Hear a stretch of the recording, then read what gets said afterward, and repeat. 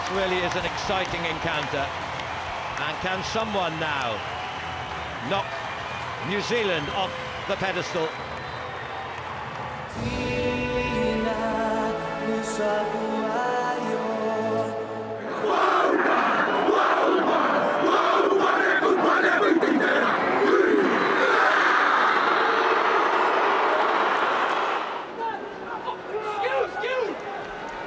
Very clean work there, Jimmy Tapu. But again, there's this powerful riposte from South Africa. It's made an untidy ball at the best for New Zealand. And a penalty here, they hung on too long.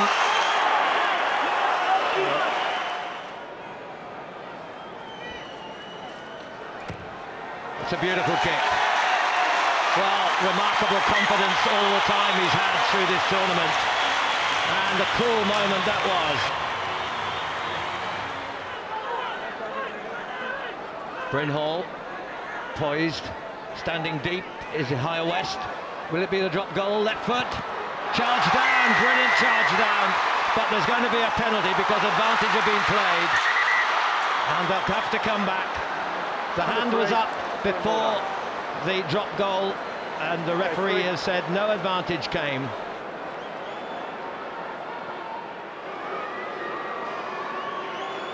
This is the higher west end and a chance to level it.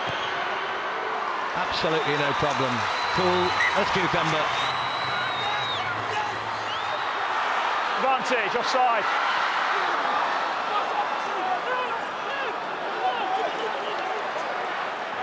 Still penalty advantage, South Africa. And there's a man over here. Has to be a score, surely. Liebenberg! Does he ground it?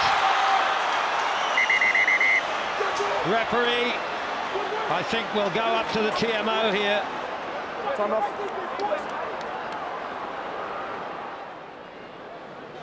Now there's a hand coming through. This is very, very slow motion. Of course I can. But I don't think it gets further than that. Oh, thanks, Colin. All right, so I'm going to go back to the advantage, okay? Thanks so much, actually.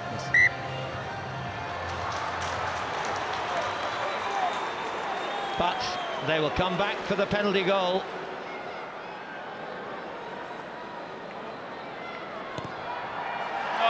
And there is the second penalty for Andre Pollard to give South Africa the lead again. Finally to touch, will it be? Van der Vat. Quick throw in. He loves to run, Mackenzie. He's good at it. This is the hooker, Harris. And away goes Karasoma.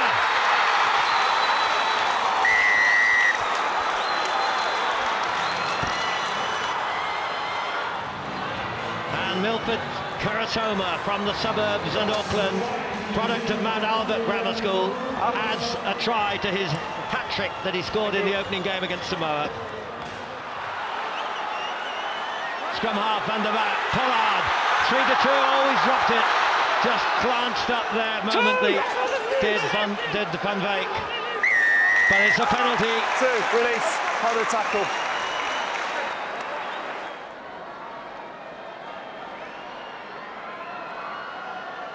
Here's the chance to get within 1 point.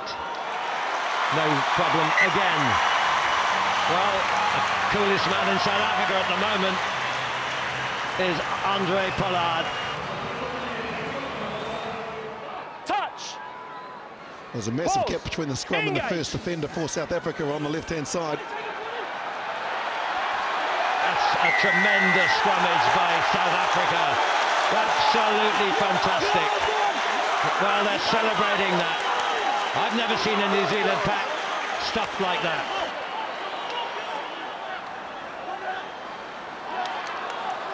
Bit stale. Switch of adventure. Mbavani, a chance to make amends. Great support from Pollard, who set it up to start with. Now Serpentine's calling, we need it, we need it. The forwards are going there. It's a chance and a try!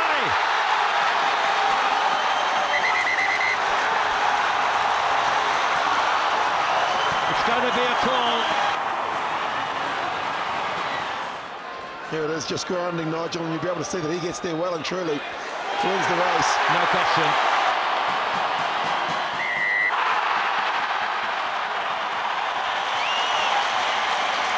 Elation here in Newlands.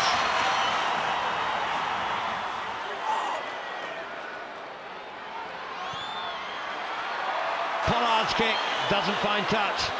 Will Kerasoma think about a drop goal? No, he won't. He'll run. He's quick. Oh, nearly got collared. It's going to be a penalty advantage with the tackle by Pete Dutoy. He went a bit high. This to make it 14-13.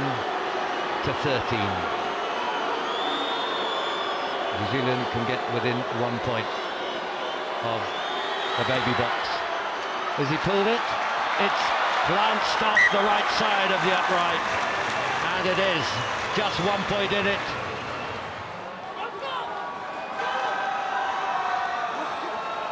South Africa's ball, so much better their line-out work. Willem say that time. And this is what we thought New Zealand was so good at in past tournaments. Could it be a penalty here? There's a bit of action going on, is there? I've seen it. Okay, back you go. Hold on. JWC decision. Okay. First of all, you cannot pull someone by the hair. Okay, that's a red card for you. It is a red card. Off you go. And Willem say is off with a red card. You cannot turn around and punch someone in the face. That's a red card for you. You can't pull. It's a red card apiece. It's going to be 14. Okay. 14 each side. The first penalty is going to be against you because he initiated it. South Africa, if you just joined us, we are 20 minutes to go. They lead 14-13. No one else has ever won the World Junior Championship. Drop goal attempt by Pollard. It's a terrific kick. He's got it.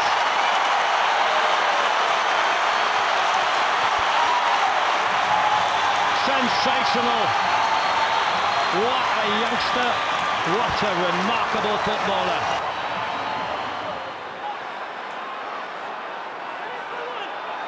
Van der Vat it is now, and away by Pollard. Ndavani, elusive runner. There are a few of those in this outfit. Liebenberg, the captain, wants to pop it over to Boyson. Boyson inside to Jan Serpentine. Can he drive to line? Yes, he can. The star of the tournament,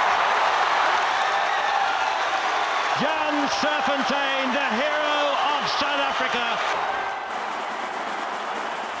Well, he scored a try against Argentina, but this was just pressure and too much of it. Talk about a captain's knock.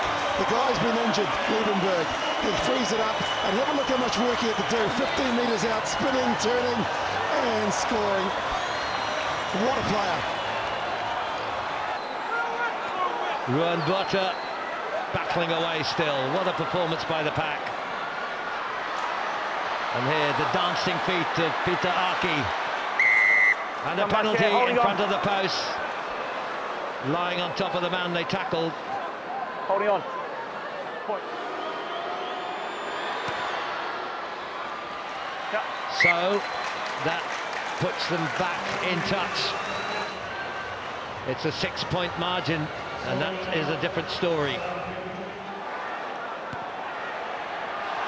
The catch by Steph Dutoy. They just need to hold it and put it out of play. They set it up, the whistle goes, but the ball's got to get out of... 8! It's in the hands of Ndavani. It's in the crowd, and South Africa have won the Junior World Championship for the first time in the final. It's the best thing that ever happened to me in my rugby career, and I played for the Springboks, and I must say to you, it's the most proudest moment, and to wear the green and gold will never go away as the proudest moment. But this tops it all. The 2012 IRB Junior World Champs.